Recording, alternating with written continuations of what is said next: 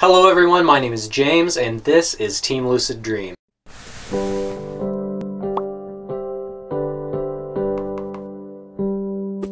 With the many beautiful and amazing things that lucid dreaming brings, there are still some frustrations that go along with it. Now, some things are more frustrating than others, so for this video we've compiled a list of what we consider the 10 most frustrating things that lucid dreamers face. So without further ado, let's get right into it. Number 10. One of the most interesting things to do in a lucid dream is to try to talk to your subconscious. There you can ask deep and thoughtful questions in order to more closely understand your innermost feelings. You finally get a stable lucid dream and come face to face with your subconscious, and you ask your question, awaiting a deep, intuitive response. And the answer you get makes absolutely no sense. You're telling me the purpose to my life is to defeat Megatron and become the new leader of the Decepticons?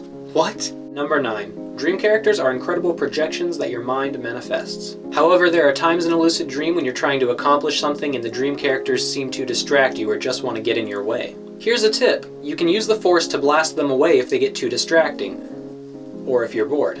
Number 8. If you want to challenge yourself in a lucid dream, you can try to convince your dream characters that they're in a dream. This may sound simple, but it can be very frustrating for many lucid dreamers. Most dream characters refuse to accept it, so it seems to some a waste of time. But less frequently, there are dream characters which seem to be aware that they're in a dream. They can also talk about lucid dreaming or even try to instruct or help the dreamer in some way. Give it a try. Number 7. Lucid dreams can be an opportunity to talk to people that you wouldn't ordinarily be able to talk to in waking life. Whether it's a celebrity or your secret crush, meeting them in a lucid dream can be a great opportunity to talk to them. But sometimes the people in our dreams aren't always hospitable. Sometimes a dream character would rather ignore you or run away than have anything to do with you. It's cruel, but sometimes your crush doesn't want to talk to you, even in your own dreams. Number 6. The wild technique has so many frustrations on its own that it could have its own video on the topic. But for this, I'll just lay down the worst. You're about 15 minutes into your wild and determined and focused to reach sleep paralysis. Until suddenly you feel that little hint of saliva building in the back of your mouth.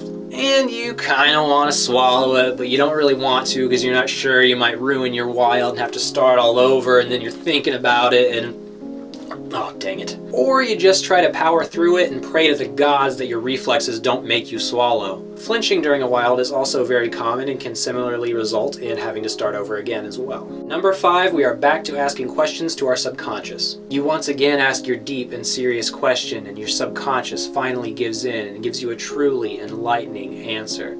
You wake up excited to write down what they told you. You open your dream journal, put pen to paper, and suddenly you can't remember what they said. Number 4. Flying can be one of the most incredible and fascinating things to do in your lucid dreams. You want to soar above skyscrapers and clouds and feel the breeze in your hair. You finally achieve lucidity and are preparing to fly. You run as fast as you can and jump into the sky and fall again to the ground, over and over again.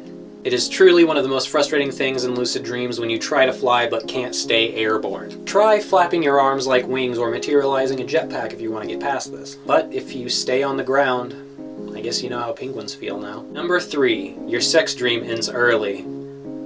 Like really early. You know what I'm saying? You know what I'm saying. Yeah. Number 2. Lucid dreams are almost always exciting and fun, but sometimes things can take a turn for the worst into a lucid nightmare. This will sometimes cause the dreamer to wake up, not because the dream is fading, but because they wanted to. And nobody wants to leave a lucid dream by choice. Number 1. The most frustrating things lucid dreamers have to experience is ending a lucid dream early in general. Whether it's because you were so excited that you woke up, or you lost focus and lucidity but the dream continued on, it's kind of a pain. The trick is to find that perfect balance between being focused and alert and trying to maintain lucidity, but not so much so that you wake up.